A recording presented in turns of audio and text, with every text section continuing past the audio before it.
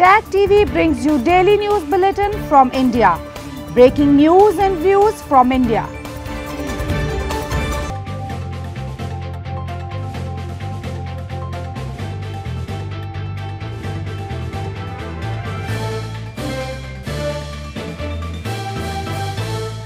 Good evening. Welcome to South Asia Newsline. I'm Skarim Zimik. Here are the top stories we're tracking for you on Wednesday, the 17th of June. India capable of giving befitting replies, says Prime Minister Modi amid border tension with China. NATO reiterates support for peace efforts in Afghanistan.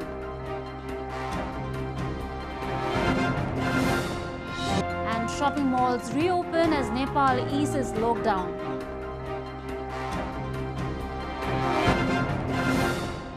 And now for all the details.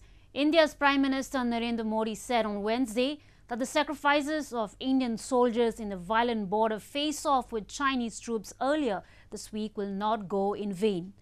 At least 20 Indian soldiers lost their lives in the border clash with Chinese troops on Monday night in a major escalation of a weeks-long standoff in the Western Himalayas.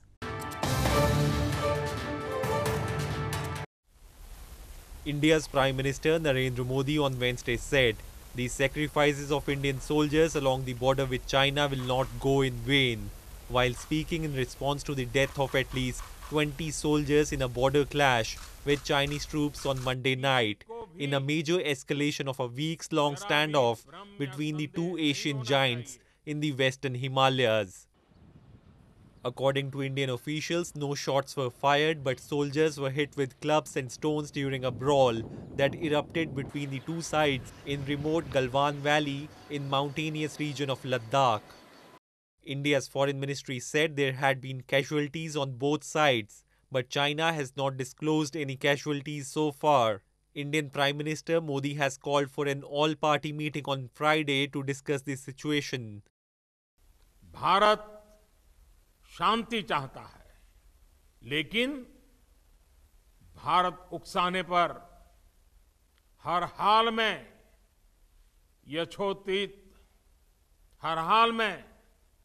यथोचित जवाब देने में सक्षम है. Meanwhile, angry protesters burned images of Chinese President Xi Jinping on Wednesday across India, and some even called for a boycott of Chinese products. The deaths are the first since the last major border clash in 1967 between the nuclear-armed neighbors. China said on Wednesday it does not want to see any more violence on the border, and its foreign ministry reiterated that it is not to blame for the clash.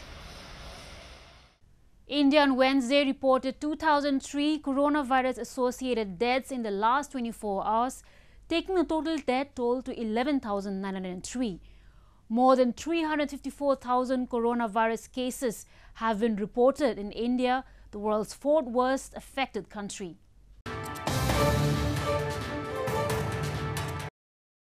India reported 2,003 deaths in the last 24 hours, taking the coronavirus death toll to 11,903 on Wednesday. At least 354,065 coronavirus cases have been reported in the country so far, out of which 155,227 are active cases and 186,934 people have recovered. Citing the rising infection numbers, authorities in Indian capital New Delhi, one of the worst affected regions due to the pandemic, are now transforming railway coaches into facilities equipped to care for the virus patients to cope the shortage in hospital beds. 500 coaches have been equipped with 3 oxygen cylinders per carriage, increasing Delhi's capacity by 8,000 beds. Train coaches were already being used as isolation wards in various parts of the country. इस coach के अंदर, एक coach के अंदर 2 toilet, 2 washrooms हैं, इसके अलावा dustbins हैं और इसमें 3 ऑक्सीजन सिलेंडर इस कोच में हैं अगर किसी को ज़रूरत पड़ती है. लेकिन इन कोचेज़ के अंदर माइल्ड जिनके सिम्टम्स हैं उन्हीं को रखने के लिए इसके लिए प्रोविज़न है. India is the 4th worst affected country in the world, with cases steadily increasing. Prime Minister Narendra Modi imposed a nationwide lockdown in late March that has since been eased, including the opening of shops and places of worship. Modi since then has continued consultations with provincial governments on ways to check the spread of coronavirus during Unlock 1.0. Moving on, India once again hit out at Pakistan over its gross human rights violation, promoting terrorism and treatment of minorities, saying that Islamabad should practice tolerance towards their minorities and good neighborliness for the eternal peace in the South Asian region.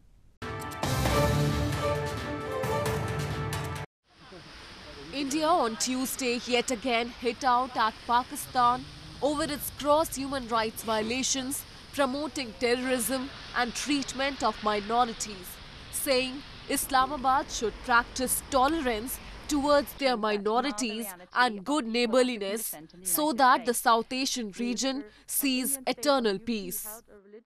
Exercising India's right to reply at the 43rd session of UNHRC in Geneva, Vimarsh Aryan, first secretary at India's permanent mission to United Nations, said the pathetic situation of minorities in Pakistan is well known, where the systematic misuse of blasphemy laws has condemned their lives utterly miserable.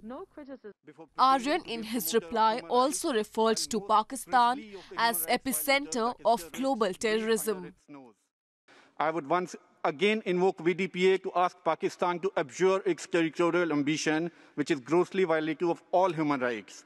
Instead, they should practice tolerance towards their minorities and good neighborliness towards us, so that the South Asian region sees eternal peace, the absence of which can mostly be attributed to the Pakistani deep state.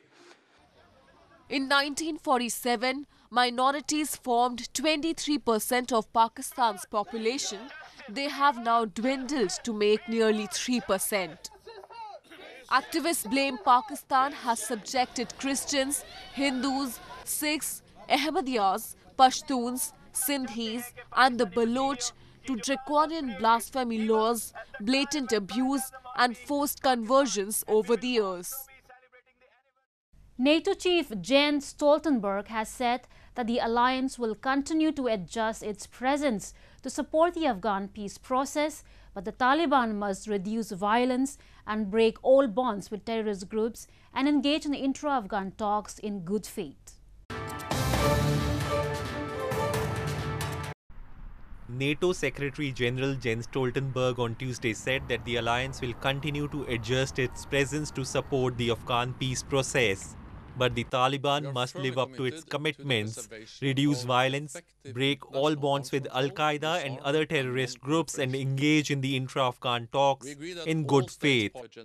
Speaking during a virtual press conference preceding a NATO meeting of defense ministers, Stoltenberg said NATO has seen important steps taken regarding the prisoner release and in other areas relevant to the slow-moving Afghan peace process. NATO will continue to adjust our presence in support of the peace process. But for the peace to succeed, the Taliban must live up to their commitments to reduce violence, break all bonds with Al-Qaeda and other international terrorist groups, and engage in inter-Afghan talks in good faith. Meanwhile, Afghanistan, Russia and the US in a virtual trilateral meeting held earlier this week stated that they expect that an initial meeting between the negotiating teams must be held immediately to agree on agenda and next steps. All three sides reiterated their strong commitment to an Afghan-owned peace process and support for safeguarding Afghanistan's achievements over the past 19 years. In news from Bangladesh, coronavirus cases tally reached 94,481 in Bangladesh on Wednesday, with 1,262 deaths reported so far. Amid a rapid increase of infections, the government has reimposed a zone-based lockdown a few days after businesses were allowed to resume.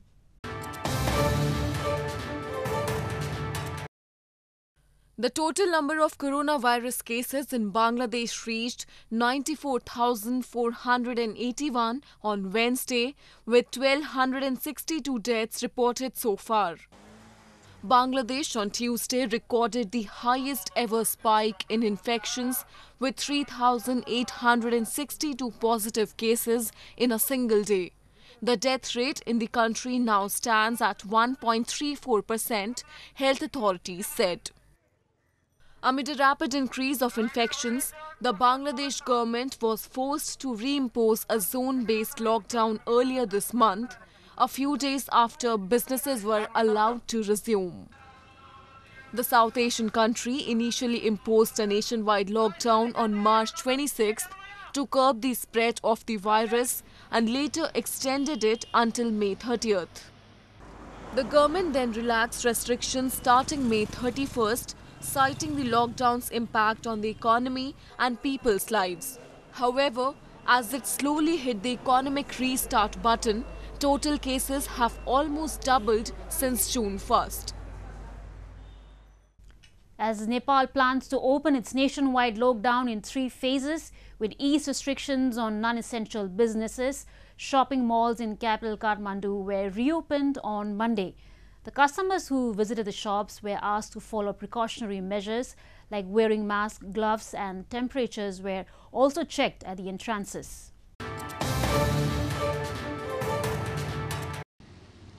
Shopping malls in Nepali capital Kathmandu reopened this week with precautionary measures like wearing masks, gloves and checking temperatures and sanitizers being provided at the main entrances.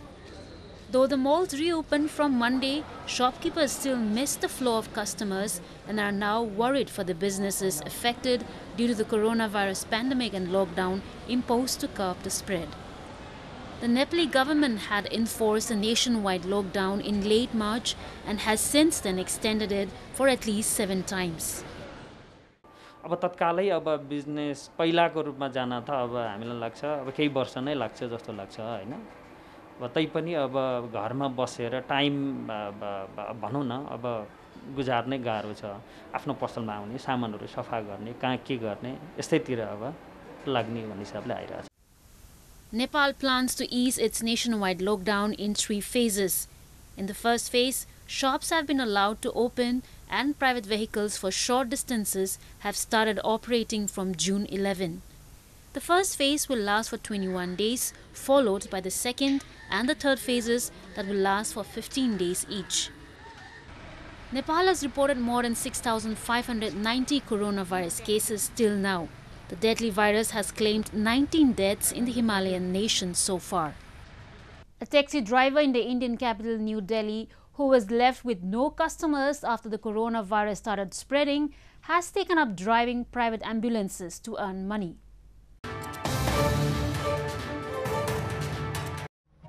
A taxi driver in Indian capital New Delhi, who lost his livelihood when the coronavirus pandemic struck, has taken up driving an ambulance transporting patients, even victims of COVID-19, to their grave. Muhammad Amir Khan used to work as a taxi driver in New Delhi, but no trade in recent coronavirus lockdown. He took up driving an ambulance instead. Amir has kept his new work a secret from his neighbors as people fear the spread of the virus. He only gets about $220 a month, which he says doesn't compensate for the risks. आपको पता ही सब काम धंधे सब बंद हुए पड़े हैं, हर आदमी परेशान है, तो कुछ तो करना पड़ेगा. इस बहाने समाज सेवा भी हो जाएगी हमारी. किसी को तो आगे आना पड़ेगा सर, क्या समझे. Doctors, nurses and other medical staff treating patients across India say they have been attacked and spat at, with some ostracized by friends and relatives as the virus spread. Cases in India are surging with over 354,000 infected, way more than China's official total, from where the deadly virus first originated. Well, that's the way it was in South Asia this evening. Before we conclude, the top stories once again. India capable of giving befitting replies, says Prime Minister Modi amid border tension with China. NATO reiterates support for peace efforts in Afghanistan.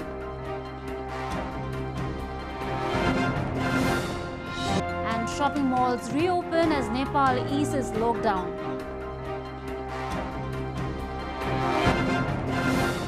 Now our viewers can watch the show on SouthAsiaNewsline.com.